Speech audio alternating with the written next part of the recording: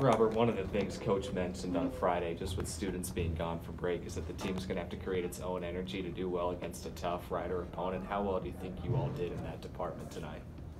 I think we did outstanding. For nobody to be there because everybody's on break, we kind of used our own energy, and the bench was great, and it helped us get the win. Marvin, you got your second start of the year, I believe, tonight. Just filling in and sort of filling that void for Renzi with him being gone there now. What was your mindset like going into a game like this tonight, knowing that there was some slack that needed to be picked up both offensively and then on defensive rotations? Well, my mindset hasn't changed. I just bring the energy, for the guys, and I love to play defense. So just bring the defensive toughness, and just the offense just carry over, just playing well with these guys. For any of you guys, what would you sort of attribute to that 24-2 run down the stretch there? How were you able to kind of exploit their weaknesses? What were you doing well during that stretch? One thing that we harp on at practice and we make it a big deal is we call them kills.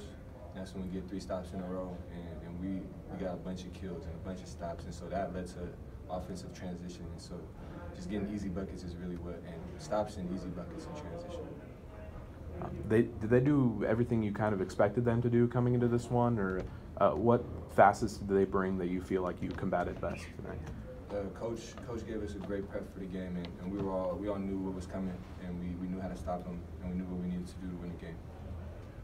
For Marvin, you guys shot 51 free throws tonight, and you made 15 of 16. Did you guys feel like this was a team that was going to send you guys to the line a lot? Was that a point of emphasis during practice? Well, Coach can't preach that them guys foul a lot, so we just try to drive the ball hard and just try to get fouls. And we practice free throws every day a lot. We practice free throws a lot, so it was just second nature.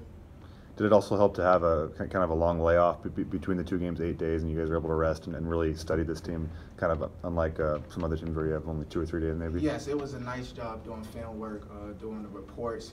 But guys here, we want to play as soon as we can. We just love the game, love the high pace, love the tempo, and just love the energy. So we was ready to get out there as soon as we can. I think you had a sequence there where you had a dunk on one end and then a block shot on the other end. Can you talk about those moments? You had a few dunks and some of the moments that really kind of instilled energy into the team and really brought the bench to life. Where the dunk, my teammates found me. I remember Robo found me. Just basically just energy, like I said, teammates finding me and just bringing the energy. It just carries on. Blocks carries on. And then for Robo, playing without Viante Daniels, the most experienced player here, what does that do to the team? And then how did you guys kind of work around that, and who kind of stepped into the leadership spot there?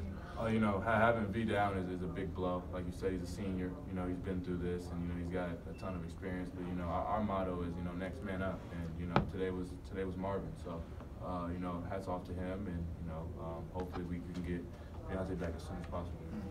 CJ, both on that 24-2 scoring run in the first half, then the 11-0 run to open the second half, the team seemed to be a lot more, patient with its shot selection and in control and transition. Was that a point of emphasis at all this week, just taking the ball inside? That's just how we play, and when we can play like that, we're a hard team to beat because our flow is so good, and we know how to find each other, and we know how to look off the good shot for a great one. And so when we can do that, when we can play together like that, the sky is the limit. And then, perimeter defense was something that got brought up after the Montana State game last week. It looked like it was a step in the right direction tonight. How would you assess the team's effort there? I think just from the start, we came out ready to play, bringing energy, and like Marvin said, it's the dunks, it's the stops on defense, it's the steals, it brings energy and it helps everybody. We all feed off that. Being 6-0 at home now, even with all the students on break, is there something about playing at home that you guys notice? I think there's something about this building. We just feel so comfortable here. We play great here, but we got to take that on the road too. It's a cool thing. And then one more for Robo. Can you just kind of talk about this week? A lot of things happened that would have maybe gotten another team down. You lose by 5 at Montana State, Arenze transfers, and then you guys learned that V isn't playing. Can you talk about the morale of the team and how you guys kind of got through everything this week? I think our morale of the team is very positive right now.